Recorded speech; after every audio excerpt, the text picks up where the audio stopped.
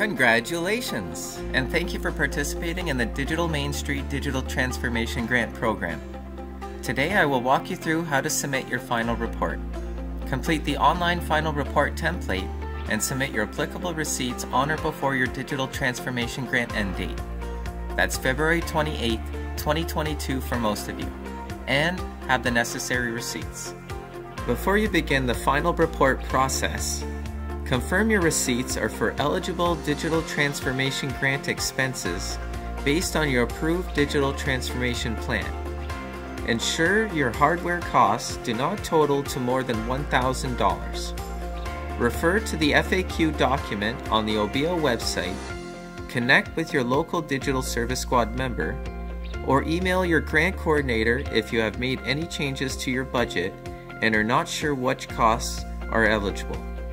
Convert all of your receipts to a digital format in order to be able to upload them with your final report.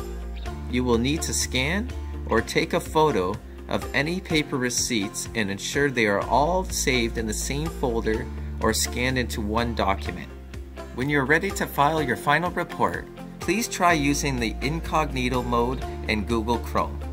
You can access incognito mode at the top right corner by clicking More or the three little dots. Go to the Digital Main Street website and log in. Select on the reporting link.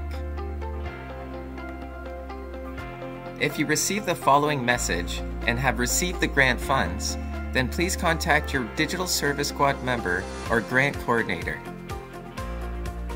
The report process takes approximately 10 to 15 minutes to complete. You must complete it in one sitting, as you will not be able to save your answers partway through. Complete all the required fields and include additional comments as desired. Download and complete the budget reconciliation template to provide detailed information about your project budget and related expenses. The link to this document can be found at the top and the bottom of the page. Remember to save the template to a convenient location on your computer or device. In the budget reconciliation template, do not include HST for any of your costs.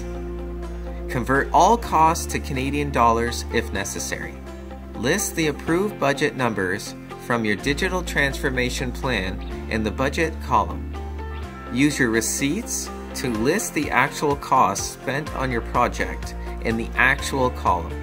Use the out-of-pocket column to detail any costs incurred by your business over and above the $2,500 grant. That is additional costs you personally covered in order to fund the project.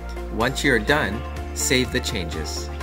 Click the Choose File button to locate your completed budget template on your PC and select it to upload the document.